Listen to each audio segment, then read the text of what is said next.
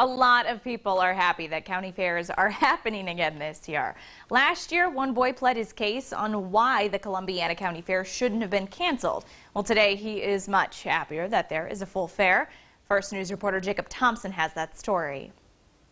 In a Zoom call in June of 2020, the Columbiana County Agricultural Society met to discuss if the fair was happening. They opened up the floor for anybody wanting to speak before voting to not have it due to the COVID-19 pandemic. We are going to have to find ways around it anyways, so why not start with the fair? And I left the Zoom meeting and closed my computer, and that was it for that night. Gott was upset by the vote.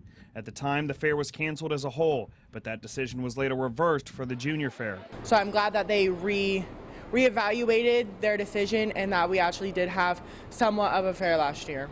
Gott is part of the junior fair. He says they help a lot with maintenance work and setting up for different parts of the fair.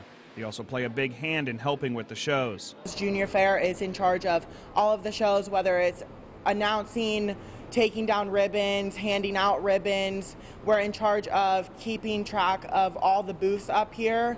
He tells me he was worried when COVID cases were on the rise, but once they started to go down, he was happy to see the fair come back. I'm glad that we have a full-blown fair with all the animals, including whether it's a horse or ducks or whatever you want to bring to the fair. I am extremely excited that we actually have a true fair this year. At the Columbiana County Fair, Jacob Thompson, WKBN 27 First News.